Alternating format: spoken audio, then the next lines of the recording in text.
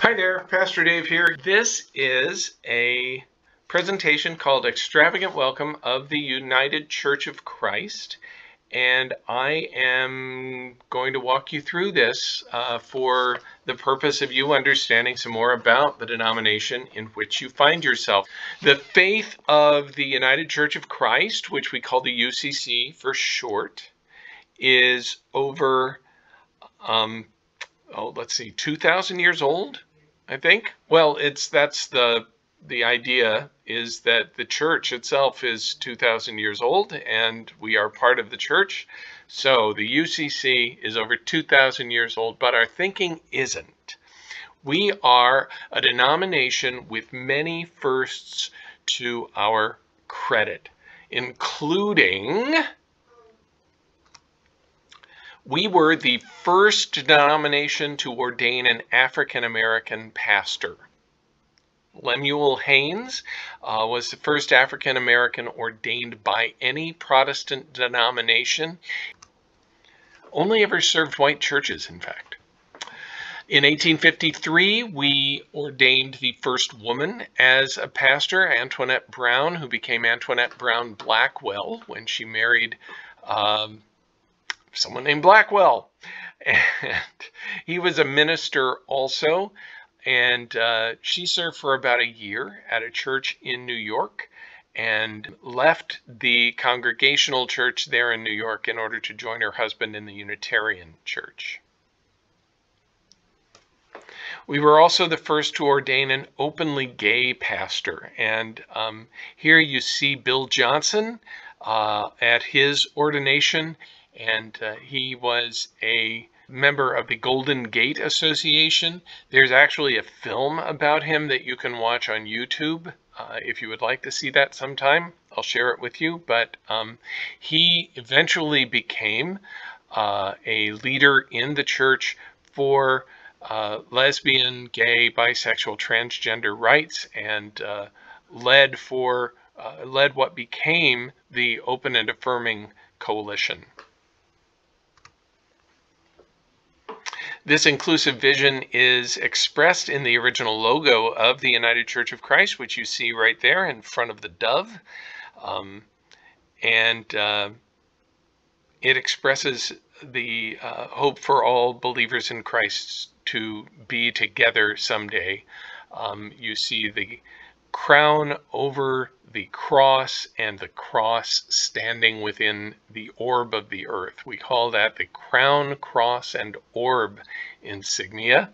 And if you look below, there is the statement that they may all be one, or that they may all be one.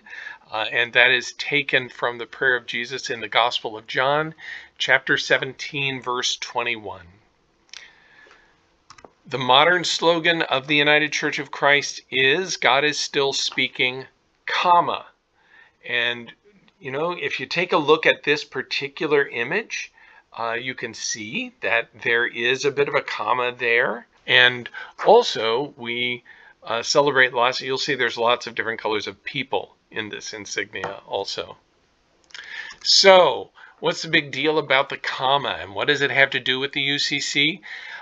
There was a woman back in the 1950s whose name was Gracie Allen. She and her husband George had their own television show, and Gracie Allen died a little early, and but she used to leave love notes for George all around the house. And one of the things that George talked about was going through his underwear drawer one day. He came upon his last pair of underwear. He hadn't done the laundry in a long time. And as he pulled the last pair of briefs out of the drawer, he found a note from Gracie that said, "Never place a period where God has placed a comma." And really what she wanted for George to know was that his life wasn't over. That even though she was gone, it still meant that he might still have a meaningful life. And now you see the lines, woman without her man is nothing, woman without her man is nothing, or without her, man is nothing. And so you can see how moving that comma around might change the meaning of something. And so let's take another look at commas here. You can see how the one sentence says things seem hopeless and there's a period at the end of it. But if you put a comma at the end of it, it means that the story's not over. So that's really where Gracie was going with George. This open-ended statement, God is still speaking, is the starting point for United Church of Christ theology. It prompts us to ask, who is God and what is God saying to you today?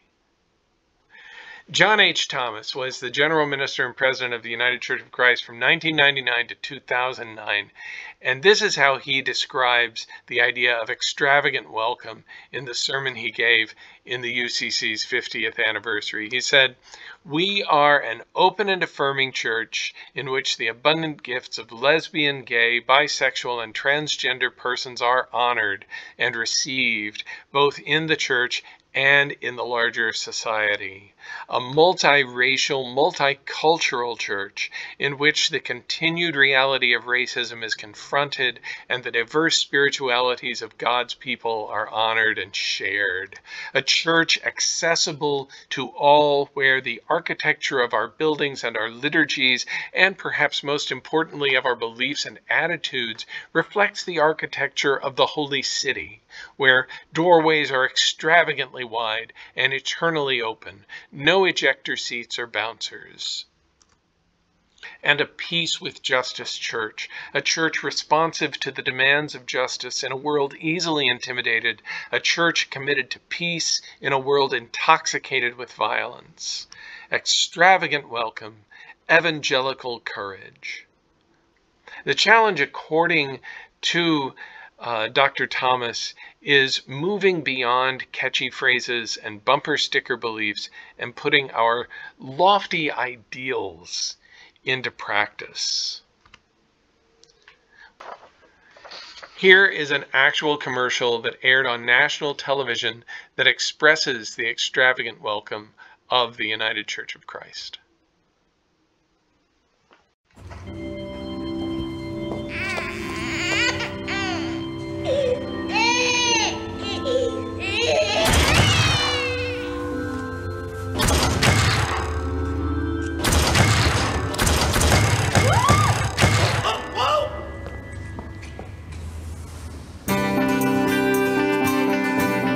The United Church of Christ. No matter who you are or where you are on life's journey, you're welcome here. It was from a 2002 ad campaign by the United Church of Christ, which actually got banned on some network television because it was as scandalous as it was. Freaked people out a little bit, you can imagine. So let's take a crash course on the history of the United Church of Christ.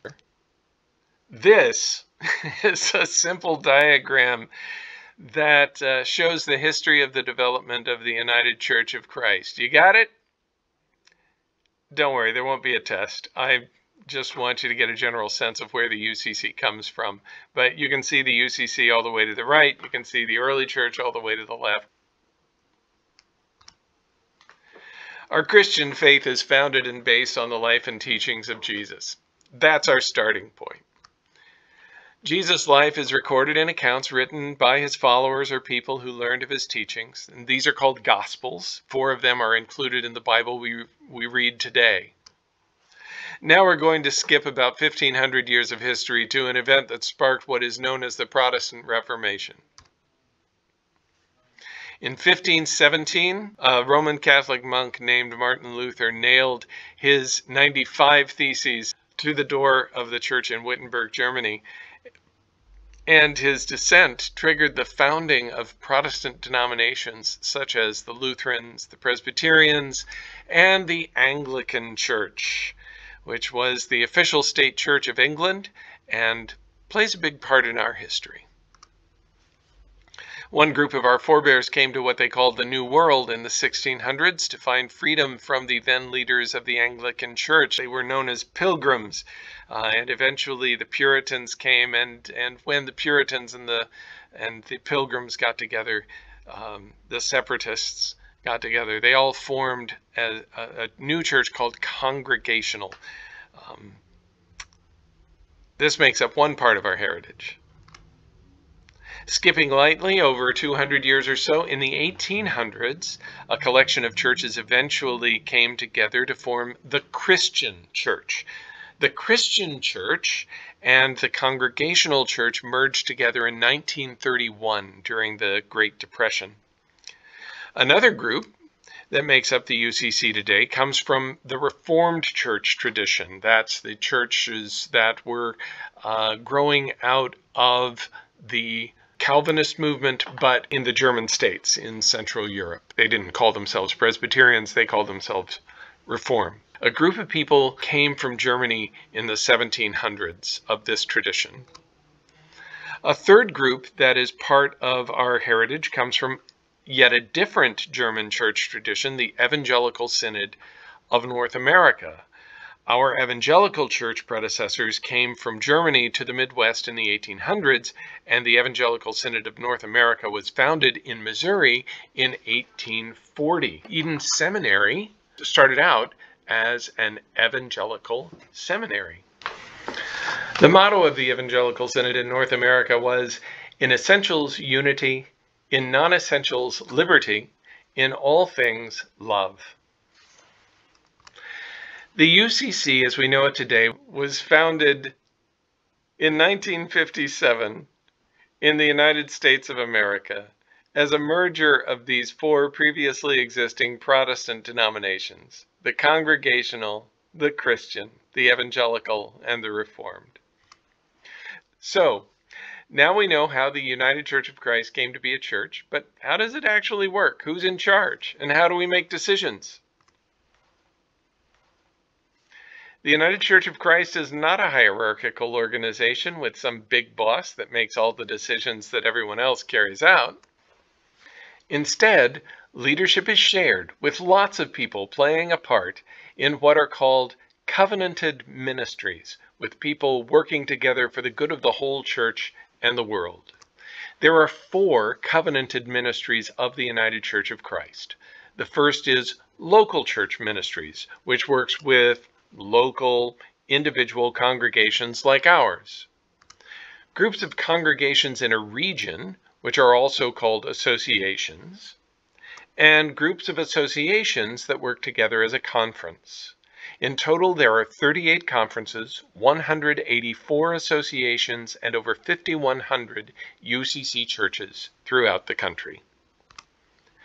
The next of the covenanted ministries is Justice and Witness Ministries, which is about serving all those in need for whatever reason, be it poverty or discrimination or something else.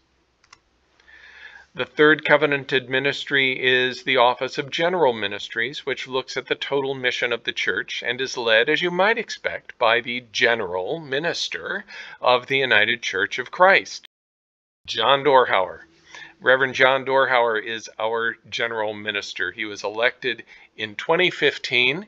John Dorhauer is originally from the St. Louis area and has served churches here and then in wider capacities as a conference minister both in Missouri and in Arizona before becoming the general minister and president. The final covenanted ministry is Wider Church Ministries, which supports the United Church of Christ ministries throughout the nation and around the world in healthcare, education, disaster relief, social services, interfaith dialogue, global education, and advocacy. Finally, there is one place where all of these covenanted ministries get together once every 2 years, which is called General Synod. General Synod is a gathering of delegates representing the conferences of the United Church of Christ. These delegates meet and worship and discuss matters of importance to our church and the world, to offer direction to local churches for engaging in vital and needed ministries. Thanks for taking the time with me today for this special presentation on the United Church of Christ. If you'd like more information about any of these things, please don't hesitate to ask. Thanks for joining me.